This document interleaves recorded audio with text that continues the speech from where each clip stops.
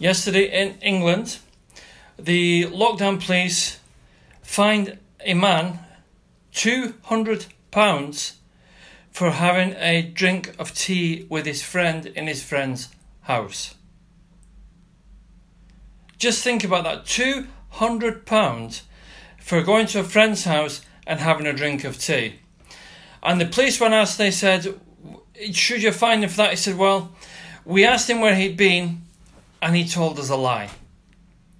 Now think about this. What that actually means is this young guy was walking along the street during lockdown. The police have driven past and seen this young guy walking. They have obviously pulled up their car or approached him on foot and said to this young man, where have you been? And the guy, who is on his own, obviously wanted to see a friend. A very human thing to do. He wanted to go and see his friend and maybe somebody to speak to, because as we know, mental illness and anxiety is through the roof during this period. So the guy obviously tried to explain that he'd been for a walk or something, and eventually admitted the criminal offence of having a drink of tea with his friend. And because he had a drink of tea with his friend in his friend's apartment, the guy was then fined £200 on the spot. If the guy refuses to pay that fine, that goes to £400 and it keeps doubling. This is how England, Boris Johnson's government, are treating young people right now. Young people are to have no contact with each other. They're not to speak to each other. They're not to visit each other's house. They're not to have any physical contact. They are not allowed to date. They are not allowed to see a friend. They're not allowed to do anything at all that normal human beings will do. Why? Because the government have told us that they are infected, they are diseased, and they will probably kill someone else with their infections. That is the kind of England we are living in right now.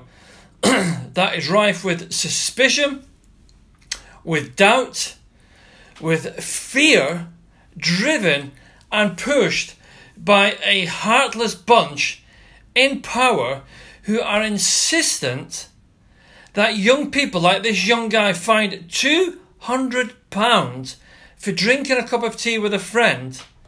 That is the kind of fear this government are pushing on the advice of the two mad scientists who are now running what goes on in England with these young people.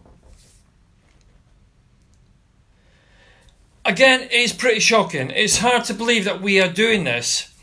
Of course, we could tell you many, many stories. We could talk about many, many stories. But that is just one that appeared in the paper yesterday. How long are we as a nation going to tolerate putting up with this kind of oppression? How long are we going to tolerate listening and taking this kind of mental and physical abuse from the authorities? How long are we going to do that? Is it going to come to the point where much, much worse is going to happen? Where you will be picked up, thrown into the back of a van and taken to prison for 14 days and isolated because you've had a cup of tea with your friend? These are the things, the tiny things, that always open the big doors for a more oppressive state. Let's not forget the policies and the thinking behind Boris Johnson and his government initially. Those nationalistic, self-righteous, almost puritanical approach that we are godlike and the public are stupid. It's alright focusing on trains and focusing on this and focusing on that, but ultimately we have multi-billion pound hospitals called Nightingales lying completely empty when we are being told through the media that people are dying on the streets. If you're a young person and you find this kind of thing is starting to happen to you, What are you going to do about this? Am I saying stand up and rise up as a revolutionary? Of course I'm not saying that. But what I am saying is we cannot tolerate this much longer. As a nation, as a public, we have to make a stand. We have to do subtle, soft rebellion where we start to open our shops, where we start to open gyms again and do this en masse. One or two here, there and everywhere is not enough. We have to make a stand on this government. We have to push through at least a vote of no confidence and get these guys out while protecting our health, protecting our nation's health and protecting each other's mental health. Let's not forget that. We won't forget these fines. We will not forget these fines and this abuse of these people. £200 for having a cup of tea with a friend in a private apartment. It's absolutely shocking and disgraceful how we're treating people during this lockdown.